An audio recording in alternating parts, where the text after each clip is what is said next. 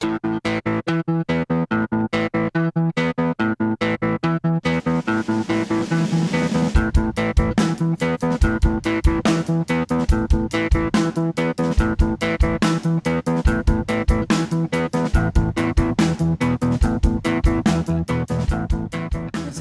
are two questions that have been thrown at me a couple times that nail like the producer predicament. You know, one is, what are you doing? Are you making the best film, or are you making the director's film?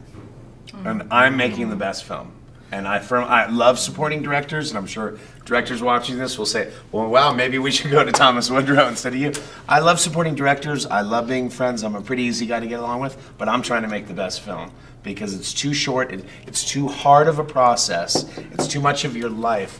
It seeps into your relationships. It seeps into your BlackBerry at 12 at night. It seeps into every part of your soul. You have to try to do the best you can for the final product to get it out there. And sometimes that's not what the director thinks. I mean, and the casting, we've talked about this in the past, you and I personally.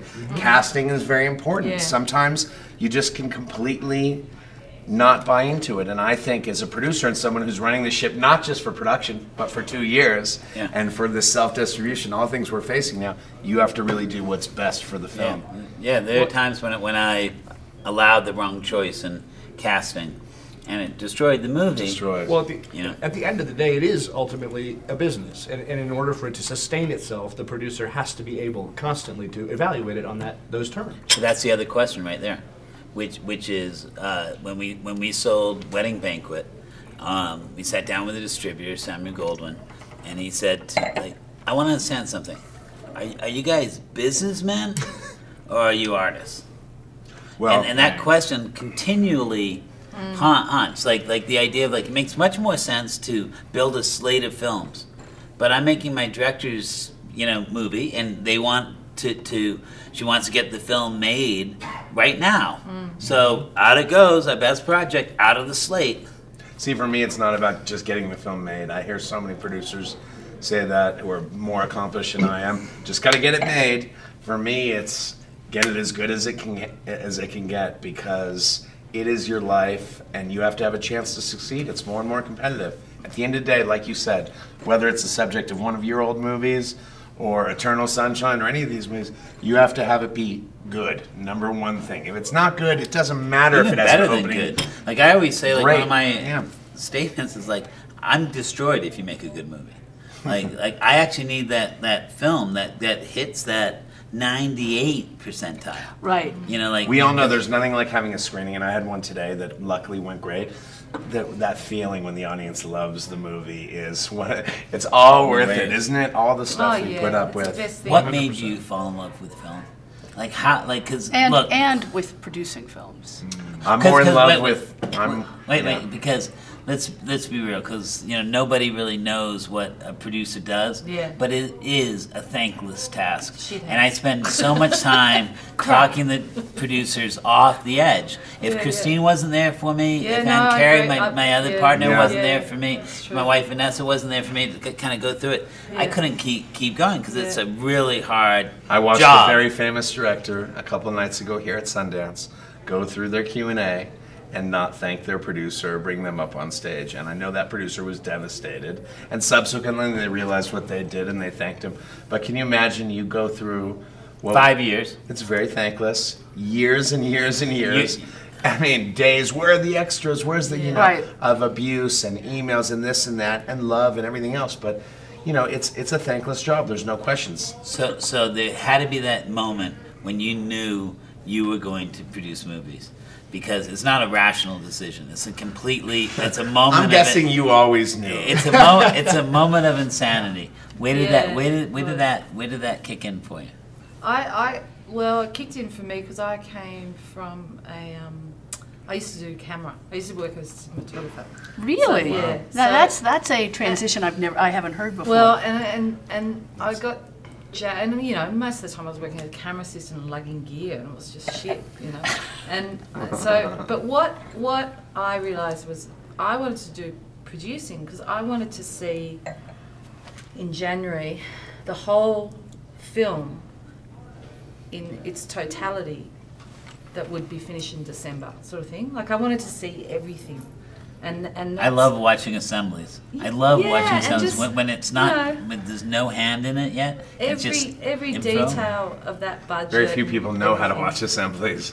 is sort of is something that is a part of putting together a picture, you know. And so that's why I wanted to be involved in the writing, and I wanted to do the, you know, I do. I mean, I love shooting, so obviously. And it was that passion, that passion for the entire process that kind of. Yeah, it's probably I'm a control freak too, and I wanted to be there then as well as there, you know. Exactly. And not just in the 6 weeks in the middle.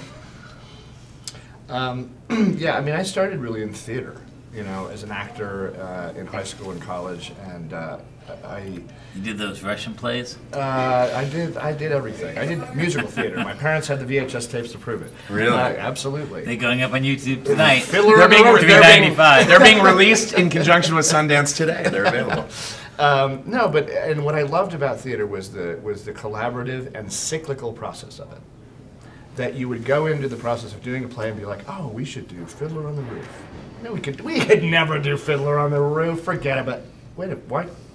Actually, if we did, you know, you start to put it together, how it would be possible, and then you sort of get closer, and then you get tired of it, and you think it's never going to come. There are all these disasters that happen. The lights don't work. Somebody's fake beard falls off. Somebody falls into the orchestra pit. Whatever happens, and then and then it happens opening night. And of course, the moment of greatest doubt is the moment right before that. The moment when it seems the least possible that you'll ever make it is the night before in the tech, because everything falls apart. And then you finally kind of come together and look at each other, you know, before you're going to go up the next night. You're like, well, here goes nothing, is pretty much what you say. And then it somehow miraculously comes together. So you saw the spontaneous, Yes. the process that yielded the result. But how do you get to film? Well, I had done this, you know, summer program at RADA in London and saw that what theater culture is there. That you can go into many different theaters in London on any given night of the week and see something for a democratically priced, you know, 10 to 15 pounds. And But in America. an incredible dialogue between, you know, the theater and the populace there. But in the United States, that's not so. We don't have publicly subsidized theater. We have film. There's no agreed upon center of American culture as we see in the culture wars of the 80s. You know, nobody's going to agree that it's cool for the entire country to fund theater in New York. But people will all pay to go see movies throughout the country that are produced in New York or LA or wherever. Attendance is up 20%. Attendance is up. Well, it's 20%. funny, you know, on that note, there's a company here that produced a big competition movie for a lot of money that has a Broadway hit. And I was talking to the person last night, and Broadway, they happen to be making a lot of money on, and the film business happens to be very challenging. So their business is shifting completely, you know, towards the Broadway side and expanding that.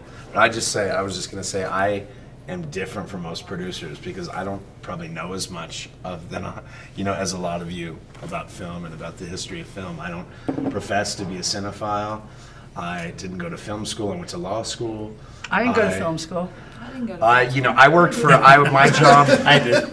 I worked as far away from film as you could. I worked for Peter Gabriel, the singer, who's a brilliant guy and a lovely guy. And a big endorser from the very beginning of kind of multi-platform And of transmedia filters and, and the film activism. What he turned me on to was the idea of filters and the idea of people like Christine Vachon and Ted Hope being out there filtering for the rest of us what they like, and maybe, you know, building villages with people who filtered great restaurants, great books, great literature, great films.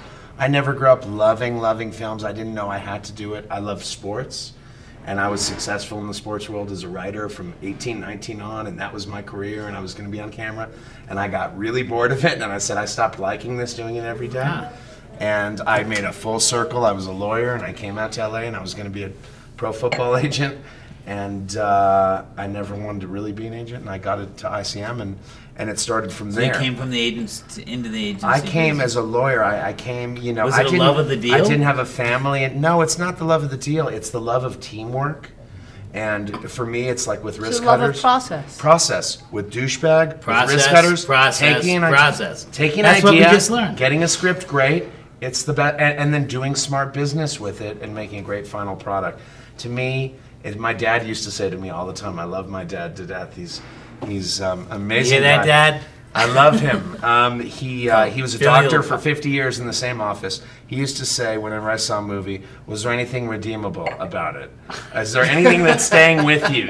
He would always say the same thing, whether it was a comedy, a drama. He had and his I still process. think about that. And I still think about that because, like you guys, I watch my films 200 times. You have to edit it, you have to screen it, you have to watch it constantly. That right there is the hardest part of the process. It is, and I realized today watching my film Douchebag, it makes me cry, and it's a comedy, and it makes me cry at the end of the movie every time, as did Risk Cutters. And when I can watch one of my movies over and over, then I'm proud, and it doesn't matter if I don't make any money. But that's the great, I mean, look, that is the great thing about film is every couple years what I've seen is we do have all these ways, this data of figuring out what movie is going to be successful. And then every couple of years field. something Changes. just Yeah, comes out of left yeah, field totally. and no one saw it and it just blows up everything Yeah.